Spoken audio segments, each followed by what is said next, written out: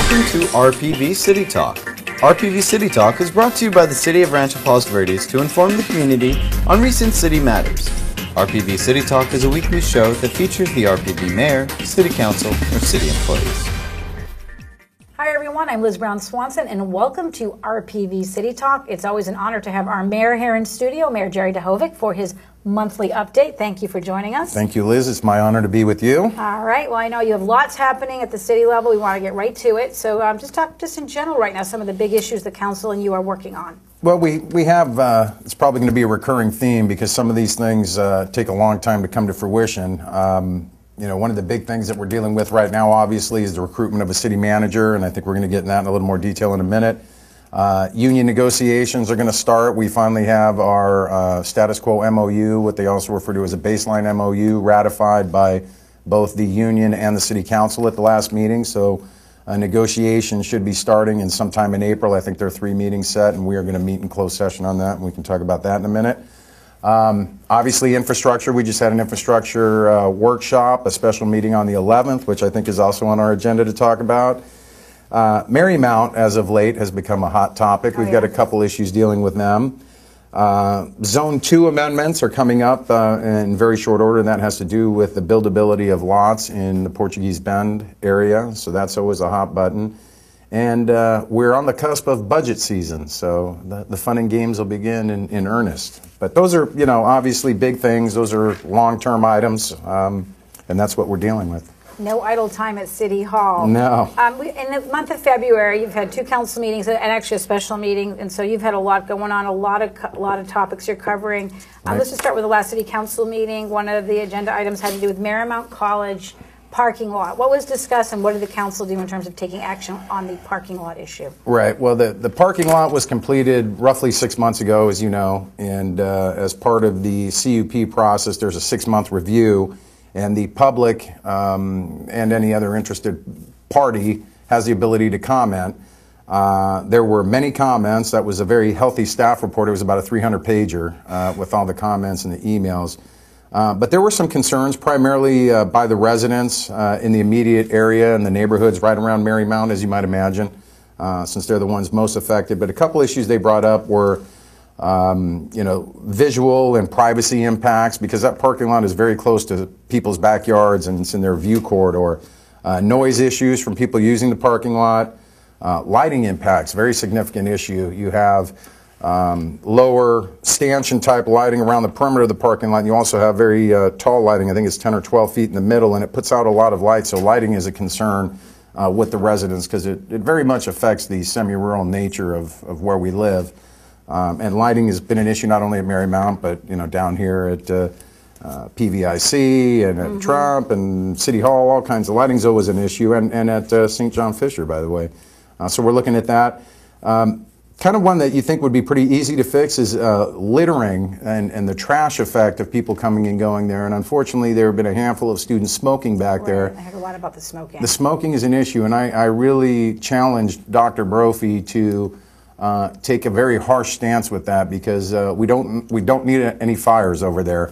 There is brush and grass, and you know, an errant cigarette butt can cause a significant amount of damage, both, you know, loss of property, potentially loss of life. It's huge, and I encourage him to take very severe steps in dealing with the smoking issue. And the other final one that was a big topic is the outdoor programs that are going to be held on the parking lot grounds, and there's an additional community garden or growth garden that they call it, that's now in this buffer zone between the parking lot and some residents' backyard, and that was a real hot button, I think. Are they calling that an outdoor classroom? I was hearing. Yeah, part of that, and I guess some of the produce that's going to be grown there, it's going to be a teaching area, and they're going to invite, you know, kids from some of the local schools and areas and some of the homes and philanthropies to come garden here and use the produce for food to feed people, which is a very commendable thing to do. But you know, it's right in somebody's backyard, and I think it was unbeknownst to most people. So it was a really hot button topic.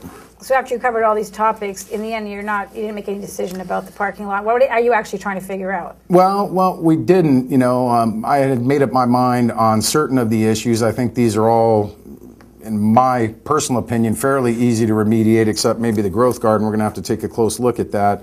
But Marymount felt that, as I mentioned, that staff report was about 300 pages long. They got it on Friday. It was a holiday weekend, and you know, they wanted additional time to come back and offer some other suggestions and changes other than what the staff had recommended in the staff report.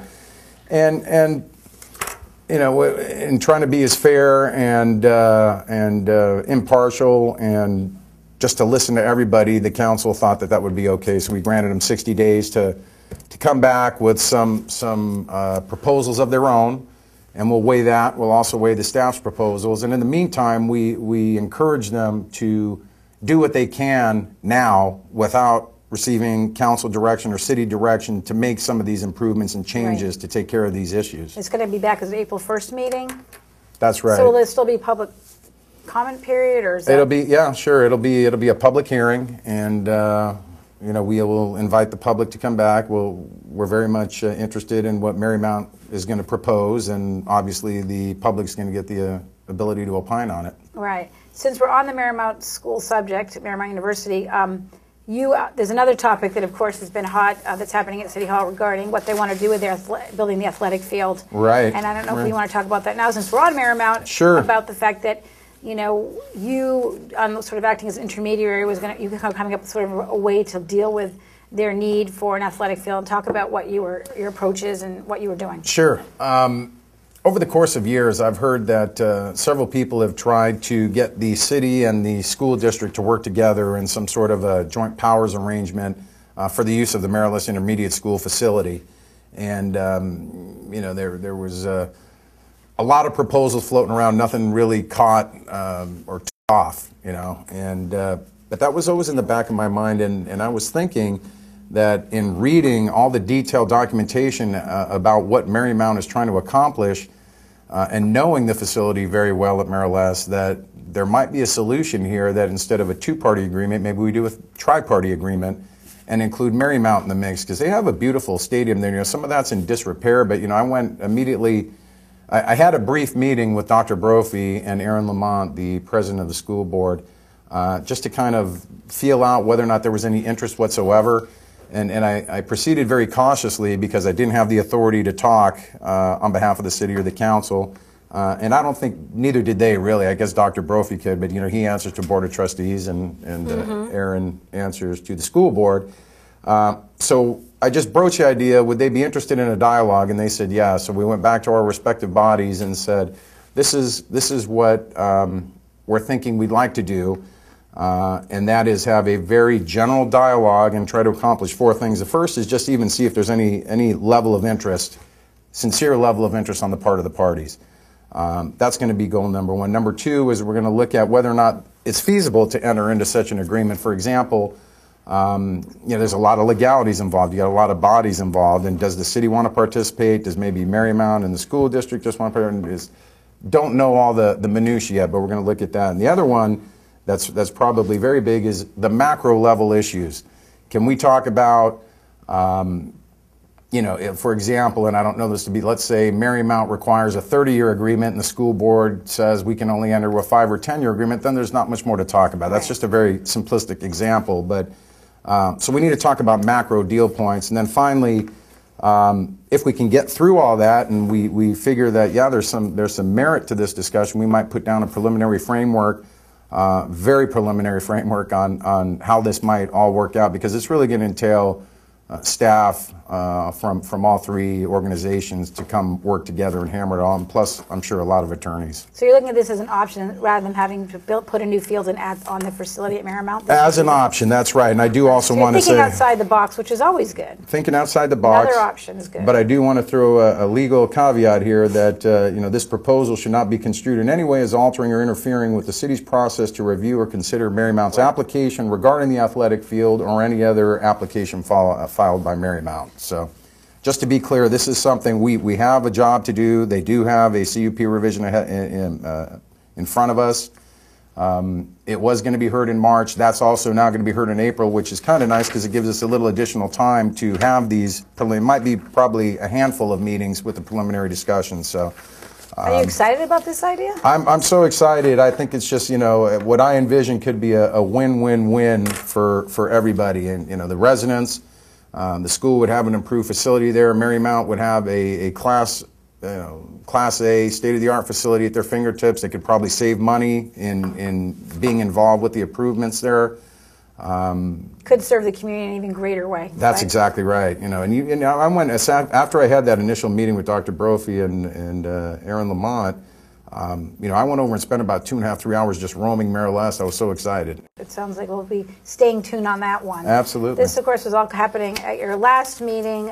Some of the other topics, you've always been focused on these goal-setting exercises that have been going on. Right. And talk about to the residents out there what this is all about, because for the last 3 meetings at least, you've had a consultant there, helping the council structure goals and priorities. Right. As I mentioned in our last discussion, the city council, when we were first seated, this makeup here in 2011, sat down and spent a lot of time coming up with goals that we'd like to accomplish as a council and as a city. Those have been modified. Those were set up in 2012, modified in 2013, and we continue to look at those goals as the strategic roadmap for the council. We've done some fine-tuning and tinkering. We used to have 10 what they called priorities and goals. We kind of lumped them together. We've parsed that down to 6 priority categories with goals underneath the priorities, because, as I said last time, a goal is something specific, has specific timelines, somebody in charge, and a budgetary issue, and a priority is a much more macro category. For example, priority number 1 is public safety and traffic control. Well, that's a priority for us. Public safety is always a priority, and as I've always said too, infrastructure is priority number 2. But underneath those priorities are specific goals, and I won't get into all of those here, but they're on the website. We did ratify it at the last meeting. We also finalized our mission statement, our vision statement, our core value statement, which are the macro guiding principles of the city. So we've really spent a lot of time fine-tuning these goals, and it gives us a roadmap. And it's several pages long, and we probably won't get to all of them, but it does give us something to strive for. So are you done with this goal-setting exercise now? Goal setting is done. It's done complete. And approved. Yeah, that's it. I think as I watch the council meetings and listen, one thing it seems is the way you're approaching it is at least to have, it's nice to say you want to do all these things, but you're really structuring it so that you can measure this. That Absolutely. You are setting sort of deadlines and timelines. Well, interesting enough you say that. I don't think you've even seen this yet, but who's it assigned to, respond by date, assigned to. So we really do want to measure these things and have specific timelines where, that's really the only way you can progress in anything. If you don't have a timeline, it's just going to fall by the wayside. And having a consultant work with you, did you find that really helpful? We did. There was a couple bumps through the process, but he did a really good job, and ultimately we came up with a very fine product, in my opinion. Good, good. Every meeting, and by the way, for our residents watching and the people in the community, our City Council and RPV meets the first and third Tuesday of the month, and always encourage you to come on down. And absolutely, it's fun being there. It's great. It's wonderful. You really feel like you're in the know, or at least watch it on RPV TV. But there's always the public comment period at the beginning, and I always find it interesting. You have every kind of topic that's going to come up. And the last one, you had a lot of people come up. They talked about the debate right now in our community over Common Core, which is a school district issue, yet it affects our whole community. I mean, residents here are paying quite a bit of taxes into the school district, so they need to be in the know. But you had all these people get up and talk about Common Core. Then you had someone get up and talk about border issues in San Pedro, about with Rancho PG. And then also the California Coast Pacific plan. So you hear all these interesting conversations come up. And I always think, well, what happens with those comments? And how does this really get built into maybe there's some actual action taken? Sure. Well, the public comment section is for items not on the agenda, and that gives members of the public and interested parties the ability to come up and get their 3 minutes and bring forth an idea or a concern for the council, and the council obviously can't take action because it's not agendized at that point. But if a council person finds merit, or more than one council person finds merit in that argument, they can bring that forward as a future agenda item, or talk to the city attorney if there's another channel that might be brought forward. I'm sorry, the city manager, if there's something already in the offing with respect to an agenda item. But those 3 issues that you talked about, first of all, Common Core and the Rancho LPG tanks obviously do affect us very much. You got obviously the Rancho Palos Verdes residents, the school district is known as being excellent and, very, very high caliber in the state of California and nationally. But there's this conversion to Common Core, and I have just enough knowledge to be scary on the issue. But there is a lot of concern, and there are two very passionate sides to this debate. And the if I can call them that, anti-Common Core group came out in force and basically asked us to be wary of several things. And I won't get into all the detail on what they were asking us and telling us to be careful of. But the bottom line is we don't have any jurisdiction over that issue. We can have our personal opinions. I'm not really sure if it's appropriate as a council.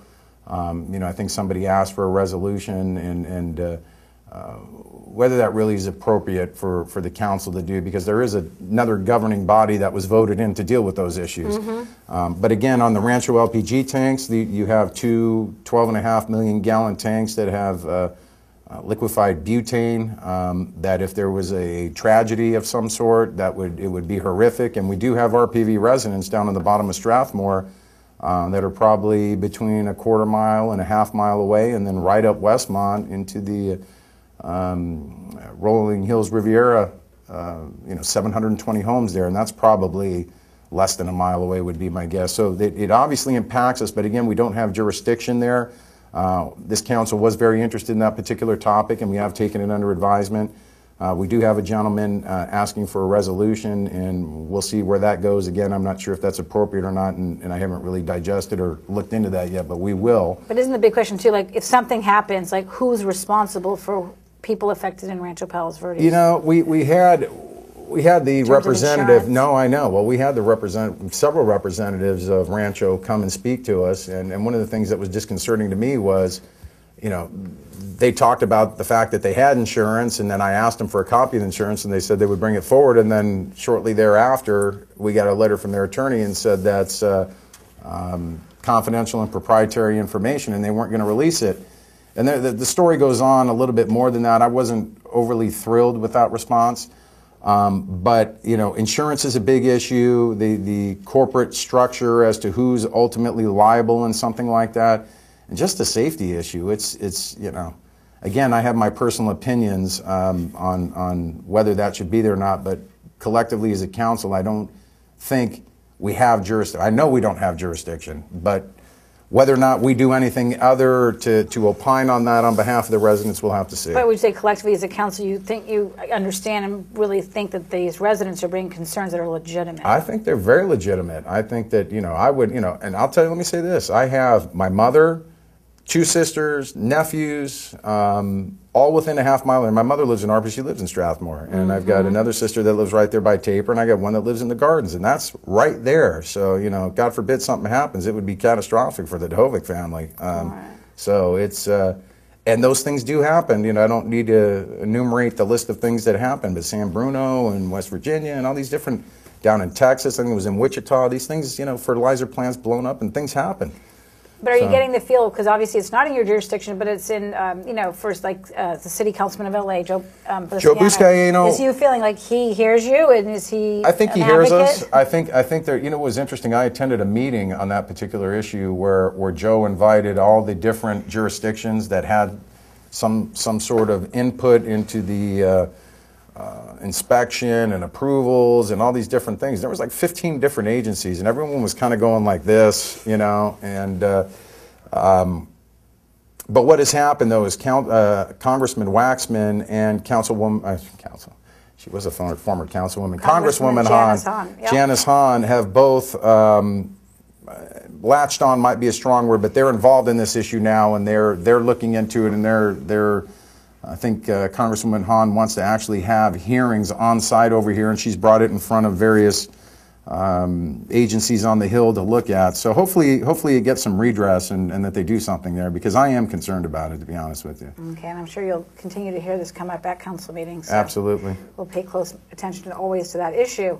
Again, one last thing, public comment period. We had a resident that came up and was concerned about the California Coastal or Coast Specific Plan and violations, and I myself That's the RPV, Coastal Specific right. Plan. So what does all that mean in terms of what was the concerns about violations and all that? Yeah, well, the concern is that that's a governing document that that deals with development and usage in what is defined as the coastal area in Rancho Palos Verdes. And there are a lot of different agencies that govern the California Coastal Commission, and we also have this plan that was approved by them many, many years ago. And the concern there was we have a resident that has a lot that wants to build a home, and there is a fairly decent-sized contingent that is concerned about the view impairment from this home. It's actually on right down the street from here, Palos Verdes Drive West. So the concern is people walking on the trails and people driving by are going to lose sight of the ocean, and that's really what brought this forward. There's a concern that we're going to wind up being like Malibu or Santa Monica, where you drive down the street and you can't see the ocean in a lot of different places. And I hear that concern, and I'm very sensitive to that concern.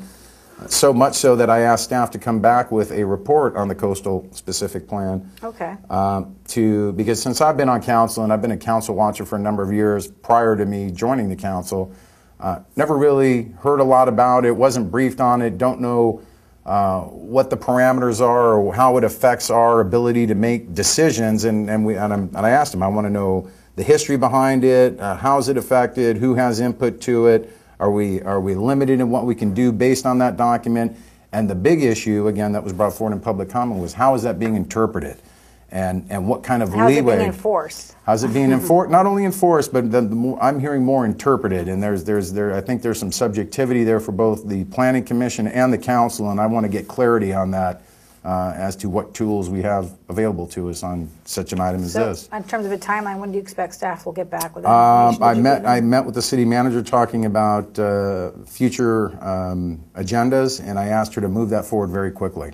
So and we bring up acting city manager Carolyn Petru. Right. What's happening with the search now for a new city manager? Well, the process is in full swing. We have selected a city manager recruitment firm selection ad hoc subcommittee, and that's a big mouthful. But basically, that committee has met, and they're working with Sean Robinson, who's head of HR. They've put together a statement of qualification and proposal for 8 recruitment firms that are specifically involved and specialists in that area. They put that out on I believe it was February 11th, and asked them to reply if they're interested in throwing their company's hat into the ring for consideration by the 26th of February. And then at that point, the companies and the individuals who respond on behalf of those companies will be invited for an interview, and there'll be recommendations made by the subcommittee and the entire council, and hopefully we can select one of those firms. But again, this is step one, and if you go back and look at the staff report, the timeline, even at best, they're stating that it's probably going to be a 7-month process. So there's 1 month right there. We brought this forward, I think it was on the 4th, and submissions are the 26th, so we're going to be 1 month in before we even get to a firm that's going to assist us with this recruitment process. It will be is an incredible city to hold a job in managing, and I'm sure I think I heard, I don't know whether it was, I don't remember who said it during the council meeting, but they expect, nationwide, you're going to have people that are interested in being able to manage this city. Well, who wouldn't want to be the city manager of RPV? You're right. It's paradise here, and you get to be their boss. You get to know. Yeah, well, we won't open up that Pandora's box. We won't.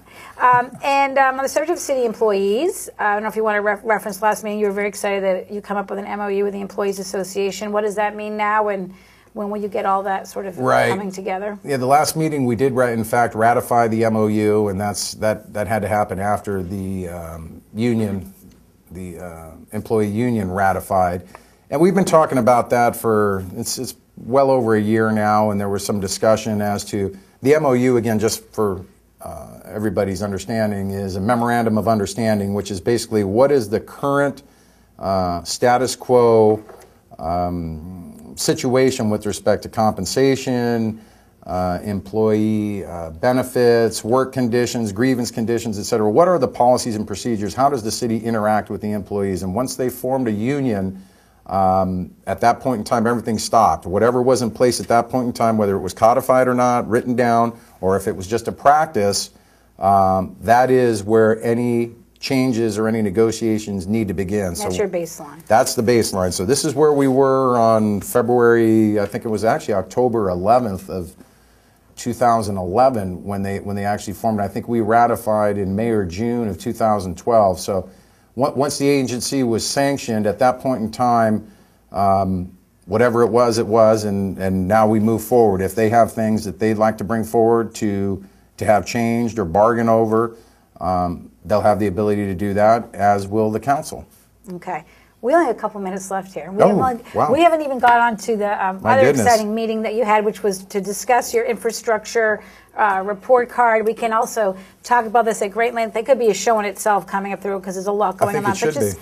Kind of just give an overview so the residents know it's airing on our channel, that meeting, which was February 11th. I saw that, as a matter of fact, yeah. So just give them just an overview of what took place at that meeting, and then they can stay tuned, and we can do a whole show on this. Sure. At the infrastructure workshop, it was basically broken down into 3 areas. We had an infrastructure report card, which was step 1, and section 1 of the presentation.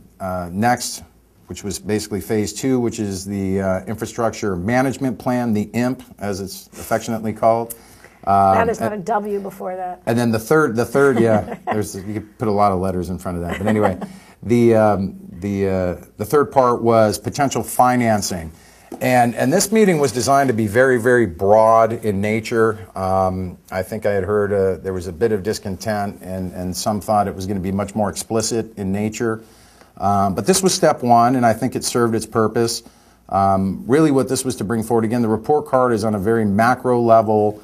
50,000 foot, where are we based on the opinions of experts in this area, using various guidelines for lack of a better term, grading or rating of our infrastructure. And there were 8 categories there, buildings, parks, trails, sewers, drains, and I don't have all the explicit categories in front of me, but it was 8 categories. But for example, in the report card, A for trails, D for buildings, but what does all that really mean, and how do you get the report card? That's a whole other story. Sure. Well, no, that is the report card, and again, it was designed to be a very macro level, and it's subjective because we hired a consultant to come in and do this. The work papers were to be his work papers were to be posted on the website because there really was very little supportive documentation at the meeting. And I think that might have frustrated some people, but it was voluminous and it's going to be posted on the website. But really more so, you got to take it to the next step. The actual infrastructure management plan is where a lot of that detail is coming. The first part, the report card, subjective, somebody's opinion based on their expertise and guidance from various rating agencies and what have you.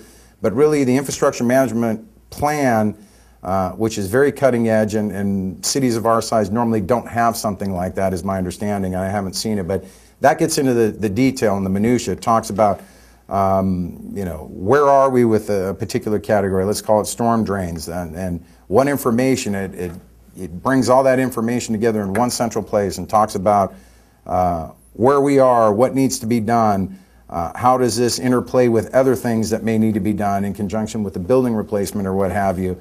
And how are you going to finance it? So that the plan puts that all together in one global macro place so we as a city and as a council can make intelligent decisions with respect to infrastructure. And the subject of financing a project, I know there was some talk at that meeting with the people that were there about wanting to know more about how you're going to finish dealing with the San Ramon financing, that $20 million project of $10 million, which you got the state grant for. Right. And so when will we know more about that financing? That's coming, if not the next meeting, the one right after that. It's coming up in very short order. So San Ramon is going to be completed in April, but we have the ability to go back. I think we have till June or July if we want to finance all of it or a portion of it. We have a resolution that allows us to do that. So, but the specifics of San Ramon and what the options are and the cost of money and all that's going to be, it'll be its own separate meeting. That was much more of a global macro, here's all your things that you have at your fingertips for financing. Well, thanks for being here. Next month we'll catch up with you in March. You can keep us up to date on what's going on. And for that, I'm Liz Brown Swanson here with Mayor Jerry Duhovic on RPV City Talk. Thanks for watching. Have a great day.